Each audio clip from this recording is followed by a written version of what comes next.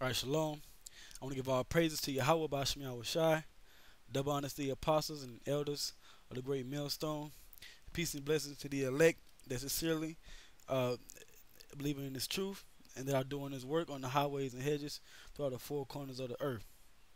Um, I got an article, a quick article I want to get into pertaining to prophecy, what's going on in the news right now, and how it relates to the coming salvation of the elect of the nation of Israel. Um, I have an article here from the Washington Times. As you can see here, if I can get it on the screen, but it's from the Washington Times, and it's entitled "Significant Increase in Terror Chatter as Haunting Anniversary of 9/11 Nears."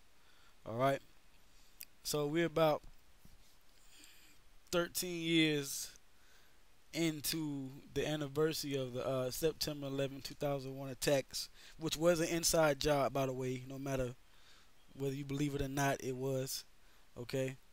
Um, and how this government and the elites of the society um,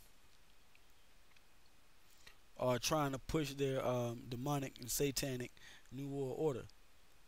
Okay, and just as before the 9/11 attacks, there's being talks now of new attacks, whether it's a serious attack, a particular event. All right, that's going to happen on American soil to push this war, okay, and to further get America involved in what's going on in the Middle East over there. All right, and this is actually from today, Thursday, August 28, 2014, from the Washington Times. It says, going into the article, it says the U.S. intelligence community has observed a significant increase in chatter among terrorist organizations as the 13th anniversary of the September 11, 2001 terrorist attacks nears. Now, uh, I just want to point out this number 13 here, which is a very a Masonic number and a satanic number going into the occult and the Illuminati. All right, and it's very significant to their agenda when they try to get things done. So something very well could happen on uh, September 11, 2014. Okay, something could happen. All right, but everything that they do is by numbers. It is they they're very satanic in how they push forward their agenda. So I just want to point that out. All right. It says we've noticed a significant increase in chatter among Islamic terrorist organizations overseas, both on the internet and phone lines. A U.S. government official speaking on condition of uh, anonymity told the Blaze. All right. It says, see also, we are in your streets. Chicago gets chilling Islamic State terror tweet. So this is also going into the same thing. So there could be an attack on the city of Chicago. Okay. Um, as ISIS states. It says while the intelligence community cannot pinpoint whether or not an attack is planned, the official said that agencies did see this kind of increase in chatter before the September 11 attacks. So they're playing the same game. Okay, they're using the same steps and the same programs they did before. All right, but this time around, there's more and more um, people that are in the know to the elites and their agenda and what they're trying to do. But it's also a way with with this whole internet thing to push their agenda as well. Okay. It says deciphering chatter is more difficult than in previous years because of the rise of the Islamic State group, which threatens to drain Al Qaeda of resources as it asserts dominance in Iraq and Syria. Like Al Qaeda, Islamic State, also known as ISIS or ISL, has openly declared its intent to bring terror to American interests around the globe. Now this group ISIS or ISIL whatever, it's fun about the elites. This is another terrorist group set up like Al Qaeda was set up to basically because Al Qaeda wasn't working, so now they got another group to bring out in the Middle East to get them into Iraq and Syria to further gain control over that area. All right, and now the group is called ISIS, right? And I did some research and I looked up ISIS, and we all know that ISIS is the is an Egyptian god. Okay, ISIS is an Egyptian goddess. Okay, and we know that the elites and Illuminati they worship these different goddesses. And here you have her here, Isis, goddess of health, marriage, and love. Um, the goddess Isis portrayed as a woman wearing a headdress shaped like a throne and with an ankh in her hand. Now this is all gonna. I'm gonna try to um, uh, bring in the meaning to this group being named ISIS spiritually and how it relates to the upcoming terrorist attacks and the um, elites' plans to try to establish their new world order. So it says ISIS um, is a goddess in ancient Egyptian religious beliefs whose worship spread throughout the Greco-Roman world. So even Esau worship ISIS as they do today, the elites. She was worshipped as the ideal mother and wife, as well as the patroness of nature and magic. She was the friend of slaves, sinners, artisans, and the downtrodden, but she also listened to the prayers of the wealthy maidens, aristocrats, and rulers. Isis is often depicted as the mother of Horus, the falcon-headed deity associated with king and kingship. Now we know that the Eye of Horus, um, or what they call the Eye of Providence or whatever, is on the back of the dollar bill.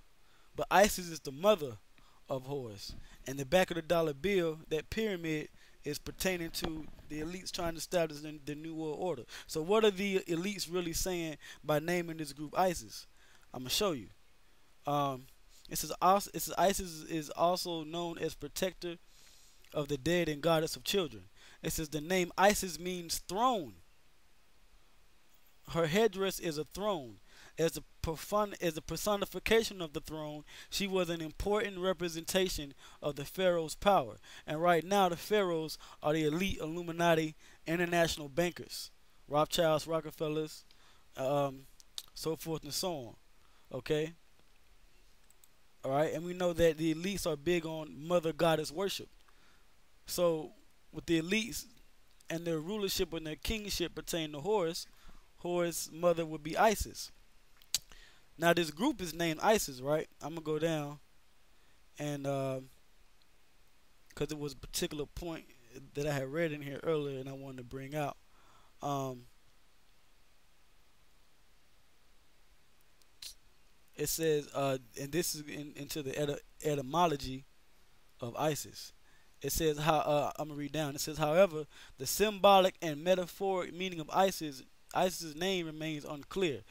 The throne seat sign in her name might point to a functional role as a goddess of kingship, as the maternal protector of the ruling king. The ruling king at this time, as I stated, is the elites. So they're invoking the spirit of Isis to protect them. And what establishing the new world order by using this group, the Islamic State or ISIS, to help them push forward their agenda. Okay.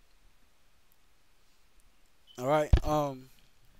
And that's basically what information spiritually that the spirit showed me to gather from this whole thing with ISIS and how the elites are going to use them to push the new world order. Okay.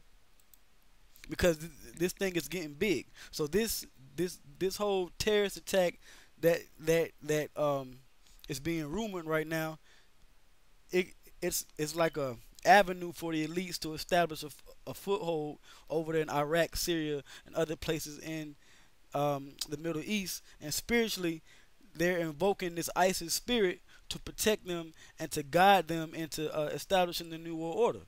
All right, because it's all spiritual. Okay. But it says, back in the article, it says deciphering chatter is more difficult than in previous years because of the rise of the Islamic State group, which threatens to drain Al Qaeda of resources. So now they're pushing Al Qaeda out the way and they're bringing ISIS up. Okay, as the new face of terrorism. Okay, or the new terrorist group. It says as it asserts dominance in Iraq and Syria. Like Al Qaeda, Islamic State, also known as ISIS, ISIS or ISIL, has openly declared its intent to bring terror to American interests around the globe. Okay, it says the threat is twofold because ISIS is in war with core Al Qaeda. Former CIA case officer Brian Fairchild told The Blaze. ISIS was kicked out of Al Qaeda in February, and they've been fighting each other internally for leadership. All right, so it's been a big year so far for 2014. Whether it's this situation with ISIS, to the situation with Russia and Crimea and Ukraine, to the Ebola virus, to these different shootings in America, or the police brutality killing Jake. Okay, so that pot is boiling right now. It's getting ready to boil over. It says ISIS is winning right now. They have captured the imagination of young Muslims from around the world and depriving Al Qaeda of its own fighters. Al Qaeda is split down the middle, and now you have 9/11 anniversary approaching. It would be beneficial to both camps that on 9/11 some great attack in the United States takes place, he added. So this could be what they need, the elites need to push their agenda. It says the Islamic State executed American photojournalist James Foley on August 19th and has used social media platforms to threaten terror attacks on American soil. So they're trying to use the internet to push their agenda. Okay. It says here. It says see also ISIL to U.S. We will raise the flag of Allah in the White House. Okay, and that's another article to look at. Chicago's WGN network recently reported that a tweet from the terror group on June 20, which proves that these groups are set up, okay, includes a picture taken on Michigan Avenue. The tweet reads, "Soldiers of the Islamic State of Iraq and Syria will pass from here soon." An Arabic message held up in the picture was translated, "We are in your streets." Now, if I could bring it up, which I'm going to try to, during the Ferguson protests last week, it was a matter of fact. I'm gonna see if I can get it real quick. Um, real quick. Let me see.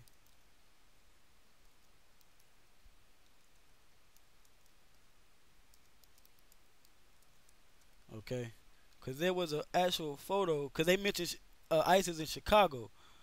Well, there was an actual photo of somebody holding a sign of ISIS is in Ferguson. Right. Okay, I pulled it up. Um,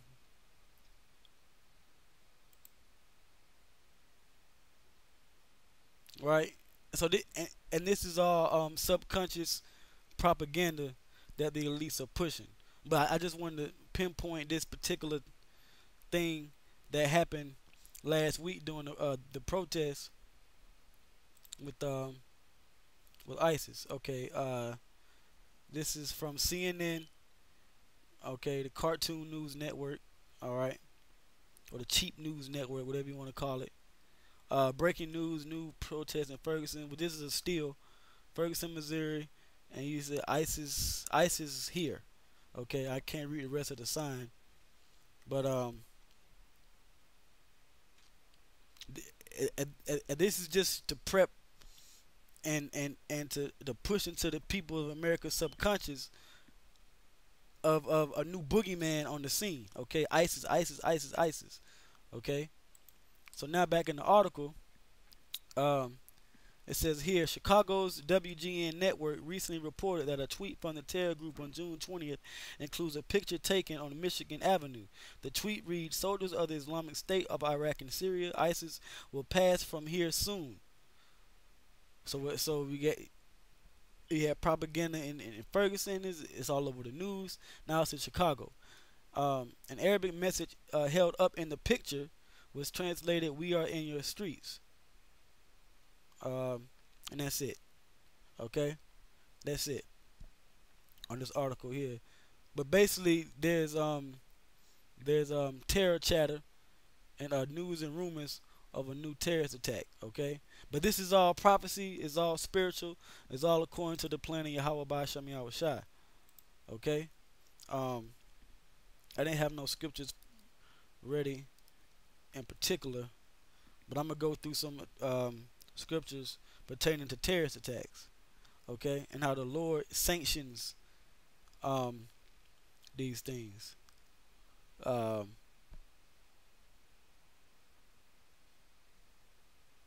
right, this is one of the main ones I wanted to get.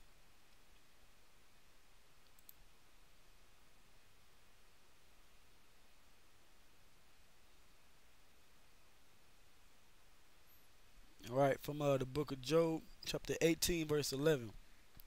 It says, "Terrors shall make him afraid on every side, and shall drive him to his feet." This is pertaining to these different terrorist attacks that take place in America, because there's going to be all kinds of different terrorist attacks and things to go on. Whether it could be a bio attack, it could be a pocket nuke, a nuclear bomb going off in a particular city here in America, or in multiple cities. It could be um,